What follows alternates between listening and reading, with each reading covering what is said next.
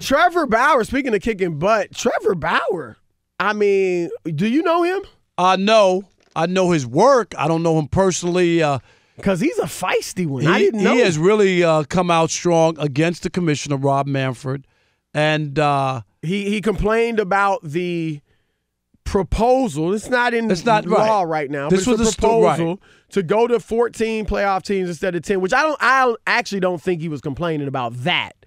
What he was complaining about and what led him to go off on Rob Manfred is this proposal that a division winner will be able to pick their first-round opponent from the wild card teams, which I agree with Bauer is absolutely ridiculous. It's Bush League. It's Sandlot.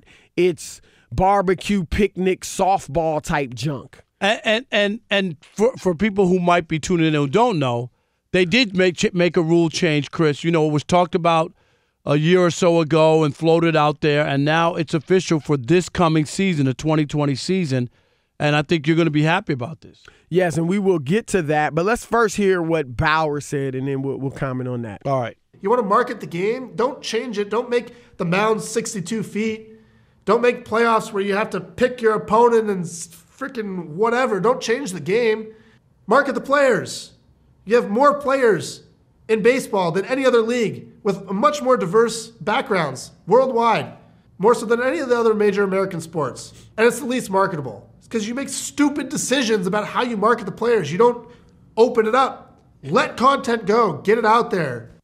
Now, Bauer put that out before the new rule change came about, which is that relief pitchers have to face at least 3 batters in that inning, or they must close the inning. So if they come in, all pitchers, if they come in with 1 batter left, there's 2 outs and there's 1 batter to face, they can just face that batter and then not come out for the next inning. But if they come out, if they start an inning, they have to pitch to at least 3 pitchers, and even including starting pitchers. Now, here's the issue I have. With the rule? What we want to talk about, Bauer first, what Bauer's rant, which is pretty hot. I mean, and, you know, it's funny because we talked to Jerry Hairston Jr. on the podcast, Chris, on the Inside the Parker podcast, which dropped this morning. And Jerry said he had talked to a lot of players. And, you know, the Union Players Association has a major say in rule changes. Right. It ain't the league decides or whatever. The players have to sign off on it. He said he had talked to a lot of players that he works out with in Arizona and whatnot, and he said there was very little support for that, about the whole idea. For the expanding the playoffs? For the picking and, yeah. Well, the picking, but what about the playoffs? But just a whole new floating of changing the playoffs. Okay. So that's what he said, that he – and the way Bauer's come out I don't understand, Rob, why – I get why you may not like it as a purist, but I don't understand why players wouldn't want more playoff teams. It's not like they said we're going to have 16 or 18 in each league. I think, but total. But for a player – if I got more of an opportunity to make the playoffs, I want that. But baseball, Chris, and I'm not going to say this without really knowing, but as far as rule changes, the game hasn't really changed a lot since it was. But it's changed. I mean, the mound's been higher, it's been lower. But I'm talking about the rules of the game. The game itself has changed. It's more because of analytics. Yeah, but I'm talking about rule changes. And they're not. The DH was sliding home plate, right? Because somebody got hurt. I think it's changed. I mean, I'm trying to off the top of my head. I'm just saying that has it changed less than the NBA and football? They've changed a lot more rules. And NFL changes. The NBA has a 3-point line, which was 40 years ago. Yeah, and they do other than that, they do like the replays for the end of the. I don't want to get too convoluted. I'm just feeling if it's much there's more of a traditionalists, even when they did the wild card, a lot of people pushed back. But it's been great. I originally pushed back as well. I didn't want to I don't want baseball to turn into the other sports where half the league makes the playoffs. And I think there's some players who, you're right, they could be in the playoffs, Chris, they could make some playoff money, that they're not with that yet. But anyway, get more celebrity, more recognition. Long story short, I am a little surprised at how strong he's come out against the commissioner. I get some of the stuff. We talked about it. At Major League Baseball, if there's a big home run or play, it can't go immediately onto Twitter. They own the rights. They don't allow it. It has to come down. So other sports, that's not the case. you see a great dunk or whatever, it's on from the NBA. It's all over the place like immediately. So there's stuff like that needs to happen. Marketing, I get part of it. It's different.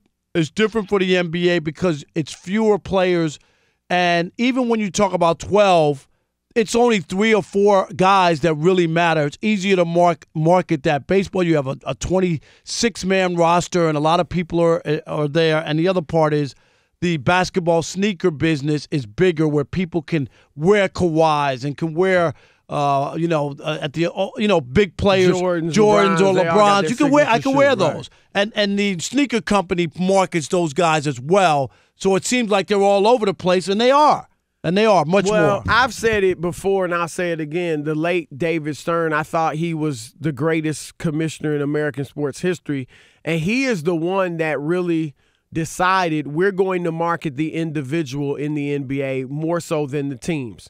And that's been wildly successful as a business plan. NBA athletes, while it is third biggest sport in America, whether or not you want to say baseball because revenue is second or college football is second. But basketball, even though the athletes it's not the biggest sport in America, the NBA athletes are the most recognizable athletes, not only in America, but around the world. American athletes. Soccer athletes would be the whole world. But in America, American athletes, NBA players are the most marketable and most recognizable around the globe because they've marketed individuals. I also think people play basketball more so. Nobody plays American baseball other than maybe Japan. Well, not maybe Australia. Japan and Australia and a couple places. But that's again a decision the NBA made to go and push the sport overseas. They sent coaches decades ago. I get it, but it's also easier to play when you have in those countries where maybe everybody can't buy gloves and fields. It's easier with just a basketball like soccer. Yeah, I mean, that's fine, but I think a big part of it is the fact that they've marketed them. And all these companies you mentioned, Nike, Adidas, these are worldwide companies. These aren't just American companies. So I think that's part of it. But I think Trevor Bauer's right. Major League Baseball does need to market its individuals more. With Ken Griffey Jr., you talk about it all the time with his hat backwards. They should have played off that. They've tried now. It's a little late. He's retired. But they should have played off his individuality. But players were the ones who pushed back because that's what I'm talking about. Change too. I'm talking about the traditional thing. They thought it was disrespectful, which was ridiculous. But anyway, let's get on that. They need to let's get on to the other part too. A lot more. I agree with Bauer. I'm not that big on the you have to pitch the 3 batters. This whole movement, to me, you got to be very careful. Don't alienate the people who love the game to try to get fringe people or people who really might not like your sport or might not be interested to try to get them involved. I'm not against change. Try to get more. I'm not against change. The average baseball fan is 55 years old. old. No, it's not true. Is that true, Rob G? No, it's not. It's in statistics. I go to games all the time. You're 56. I go to games all the time. There's a lot of young people That doesn't mean families may bring their children. Is it been reported? It's not true. It's been reported as 53. So I'm going to take the reports and surveys or your word, whatever, but I'm just saying. I'm just saying there's a lot of young people at baseball games. But anyway, here's my point. I'm not that crazy about it. What if my guy doesn't have it and he has to stay in? We saw Clayton Kershaw come into the playoff game last year and give up a home run on the first 2 pitches he threw. According to this new rule, you got to keep him in. Maybe he don't have it. Can we think about that? We have to keep him in. I got to keep him in if he doesn't have it. I'm fine with the rule, but I think a better rule is, and I've said this before, is that each team gets 4 pitchers per game. You don't have to use 4, but the max you can use is 4. And so if my 3rd pitcher is getting rocked, he doesn't have it, then I'll go to my 4th guy. But that's the last guy. If he's getting rocked, so be it. We lose that night. And I get it. Because it's just too many specializations. Where one guy comes in, throws 1 pitch to one guy, then they warm up another guy. No, I get it. It's a lot. You and we grew up in the day when guys would pitch. Complete games were commonplace. Or can a brother get a complete game? Or a closer would pitch the last 3 innings. Right. Like a closer would pitch 3 innings, not just the 9th inning. He pitched there was 7th, no 8th, such and 9th. thing as a quality start. We're making up rules, and come on. I don't need to see 8, 9 pitchers in a game. 4 is plenty. So I'm fine with this rule. You make a great point, Rob. If the guy gets first pitch is a homer, pitch to the next guy, he doubles, like, I'm getting him out, but now I'm in trouble. I need to at least keep him in there, and that might take me out the game. That's why I think just saying 4 pitchers. Do you like the new rules change for the NBA? For MLB. MLB. A pitcher must face at least 3 batters or close an inning. Let's start with Wayne in Virginia. Wayne, you're on with Chris and Rob. Hey, what's going on, y'all? What's up, man? Same old, same old. Good to speak with y'all again. It's been a while. I was in Georgia last time we spoke. I done moved up. Okay, cool. Very Congrats. nice. Appreciate that, y'all. So baseball is my 4th favorite sport, right? So that's behind football, tennis, and basketball. All right. I'm a huge Nationals fan, and honestly, I think it'd be good, the new rule changes, right? And I love what y'all said about the 4-pitcher maximum. That'd be dope, right? I think what baseball truly needs to bring in a new, generation is some new rules. Let's be honest, right? I said it's my 4th favorite sport. I put tennis above baseball, right? And I love baseball, but I love me some tennis. Why? Because of the competitiveness, because of the fact that you feel like you're a part of everybody's story. I don't feel like that with baseball. Now, if you go ahead and put more, restrictions on the rules and the pitches and everything else, it's gonna make you able to be more familiar with the names and everybody else. Who's the 7th pitcher on the Dodgers, right? The 7th best pitcher. But that's never been the case. I got it, Wayne, but that's never been the case. We know who the star pitchers are and the star relievers. I mean, Chris, I could go back to the Yankees of the 50s that won all the World Series, and you couldn't name the 7th and 8th pitchers. That's not really a part of what we're looking at. It's about getting the name. He's clearly a big tennis fan, because most people aren't familiar with many of the stories. And you talk about superstar. and the same tennis, Chris. It's the same 3 or 4 players who win every year. So I just really no wonder you're familiar with it. Alan in Kentucky, you're on the Odd Couple Fox Sports Radio.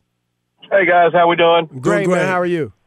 Hey, I'm doing fine. Rob, I'm going to disappoint you right off the bat, brother. I am not a baseball fan. That's all right. Hey, there's 70 million people who buy tickets every year. It's all right, Alan. It's all right. I haven't been since I flunked out of Little League because I couldn't hit the damn ball. Well, I understand that. There's a lot of guys like you who, got frustrated with the game because they can't hit. It's a hard thing to do. Yes, it is. It yes, it is. Hard. But I am a marketing professional, and here's my problem with Major League Baseball. You can't see these guys' faces.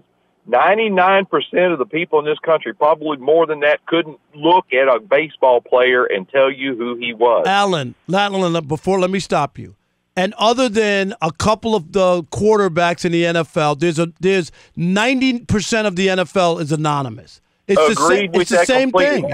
I got the same problem with the NFL. They got the same problem. NFL's got helmets on, though. Baseball players should be recognizable. No, but they got hats on, too. I'm just saying. But that's not like a helmet. No, but I'm saying, they used to be more recognizable in the 70s and 80s. Well, but there are other players and people come and go. You can't tell me. I'm just saying they need to market better, Rob. There's still, Chris, there's still a wave of Hall of Famers who all just retired, from Jeter to Bonds to – I could go through the list.